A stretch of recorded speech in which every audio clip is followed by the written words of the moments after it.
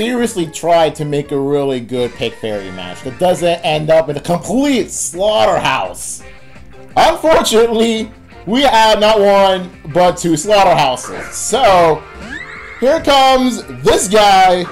You'd think that this guy would be kind of no big deal. However, geez, against legendaries, against like real other powerful Pokemon that deserve to be Ubers and other stuff, ends up just outright destroying them. Like, super effectiveness? Been dead already. No effectiveness? Where are they now? They've gone since yesterday. Not very effective? Who cares? Just watch. Oh, great. We just made a charge. Let's see what non-effectiveness will do. Oh. Oh, never mind then. Yeah. Slaughterfest. That's one.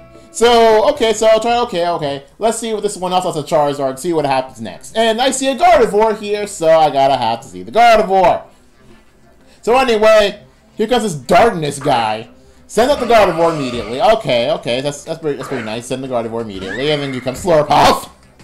Oh god, the craziness that Slurpuff's gonna do to this Gardevoir, I really don't want to see it. It's just gonna be a slaughterfest. Come on, Gardevoir, I don't want to see you get utterly mauled by this thing.